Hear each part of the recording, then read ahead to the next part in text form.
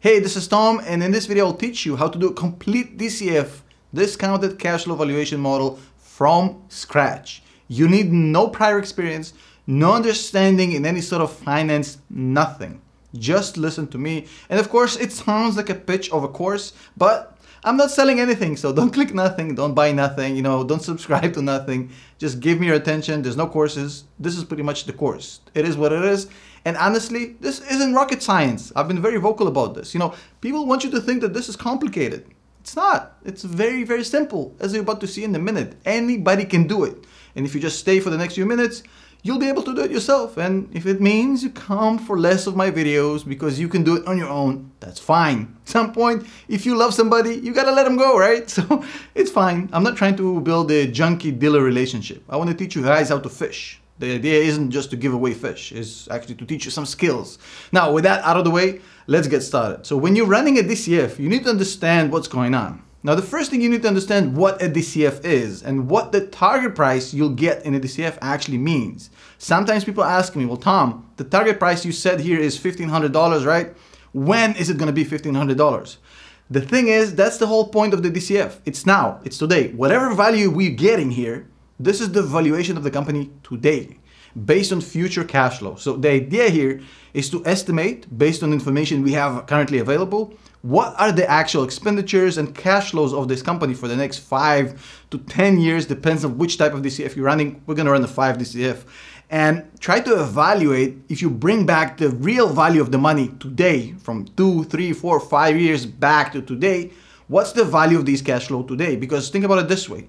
If I owe you $1 million and I gotta give it to you in 5 years, if I pay you today, you take less money for multiple reasons, right? Less risk, faster cash, plus you can put it in the bank, get some interest. There's a lot of reasons why money today, right, is not the same as money in 5 years. So we're taking all these estimates of cash flows, expenditures, bringing them back to today. I'm going to show you exactly how to do it. And by the way, this template, as well as every single DCF that I do on my channel, is available to download for my Patreon group. The link to join is below. It's $5 per month. I mean, you can support the channel just by doing that, but it's okay. I'm gonna show it all for free here. And now let's just get started with the model. It's that simple. So on the screen right now, we have a company with the DCF already finished. It doesn't really matter which company. Don't try to figure out which company it is. It doesn't matter.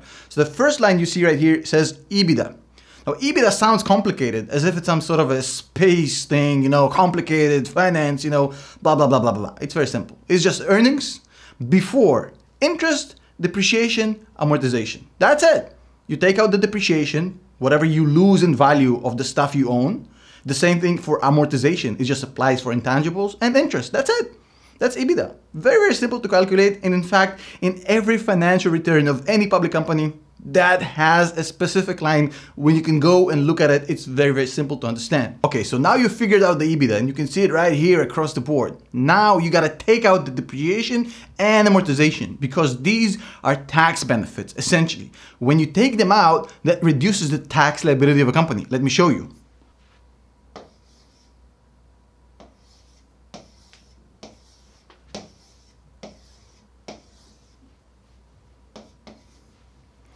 So as you can see right now on the screen, the depreciation and amortization dramatically reduced the amount of earnings that I have to pay tax on. Now below right here, you can see the tax rate that I used. Right here it's 21%, but it can be any percentage you want to use depending on the country, depending on the effective tax rate. I usually use nominal tax rates, even though they're higher than the effective tax rate the company actually pays, with all the loopholes and deductions, just to be careful. Now, then you apply the tax. Right here you have the tax and you get the after-tax number. Let me show you.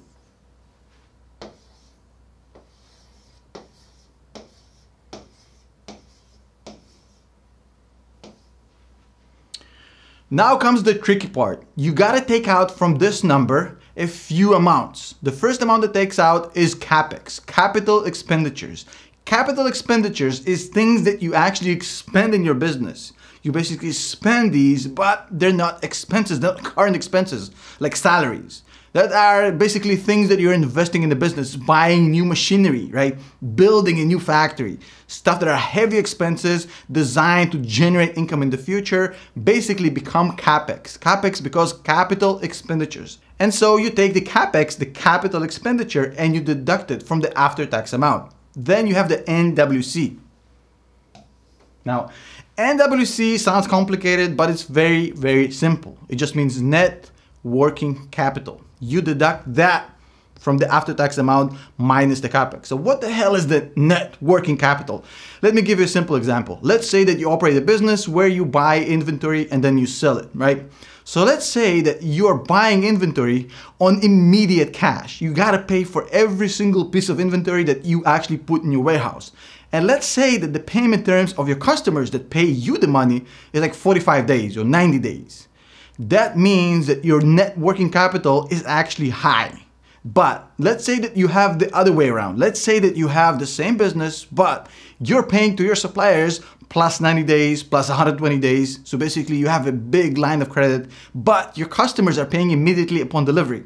That means your net working capital is lower. So essentially these fancy words, net working capital, just mean how much cash you need on an active basis to operate your business. And even though it sounds complicated, that's all it is. It's just how much cash you need to operate your business. How much cash intensive business do you have? And that thing actually doesn't even represent that. That represents the changes in net working capital.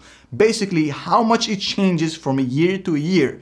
And that change actually can reduce the free cash flow, which is what we're looking for. So how the hell do you calculate net working capital changes? So first of all, you can actually go to Seeking Alpha, not affiliated, no affiliate link, and you can find it right there for every single company they have on their website. But if you want to do the legwork yourself, it's quite simple. All you got to do is basically take accounts receivable on the one hand, that's the minus side, and on the other hand, you have inventory and prepaid, basically stuff you paid for the inventory. That actually gives you a number, and that number from year to year, the changes in that number actually give you the net working capital. Now, if you want to even go simpler than that, just take current assets minus current liabilities and measure the changes year over year. It's that simple. It's not complicated. Now, next, we have the free cash flow, the holy grail. Check it out.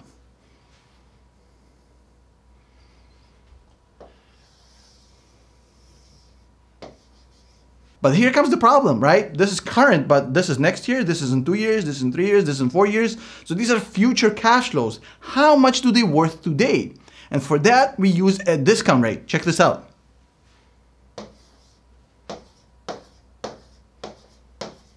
So right now, as you can see on the screen, I'm using a 10% discount rate, which is extremely conservative. Now, the higher the interest rate is, the higher the discount rate is. Because as simple as it is, putting money in the bank and getting interest, this is pretty much discount rate. Now, I'm oversimplifying it, and of course, there's a good way to actually calculate it, the weighted average cost of capital. We're not gonna do this here. It's very, very simple. You can use a 10% as a benchmark, and you'll be way over than where you have to be, especially in a low interest environment like we have today. 10% is extremely conservative. Some go for 8, some go for 12. You can keep it at 10 and you'll be fine, at least for the next few years, as long as the interest rates are that low. Because the higher you go, if you want to be even more conservative, you can go 12%, you can go 14%, but your valuation is going to plummet. However, if you lower your discount rate, the valuation is going to go crazy. That's actually very relevant to why interest rates matter for valuation of companies and why the stock market is so sensitive to interest rates. But that's a whole different video. So let's bring all of these amounts back to today. So right now on the screen, as you can see, the present value sum is 15.7 billion. We summed all of these amounts and we got 15.7 billion. That means we applied a 10% interest rate, discount rate, whatever you want to call it, and we used the amount of years as a multiplier, basically how many times we actually brought it back. So as you can see right here, the number that actually decreased the most is the 5-year number. And that's how it works. So this is the present value sum, but that's not enough because the company is not going out of business, right? It's not going out of business, hopefully, in 5 years. So we got to use a perpetual growth rate to represent the future growth of the company, which has to be in the realm of inflation, nothing more. It has to be very conservative. And this is why I'm using a 4%. So right now you can see the 4%, which is the rate we're using, right? The 2026 free cash flow, 8.9 billion, the terminal value in 2026, and we're bringing it back to present values, which gives us 92 billion, 0.8. You add the 15 billion, which you have right here, the present value sum, to this amount, and you get the DCF value, 113 billion, 0.2. This is the DCF value of this company, but this is not the end yet.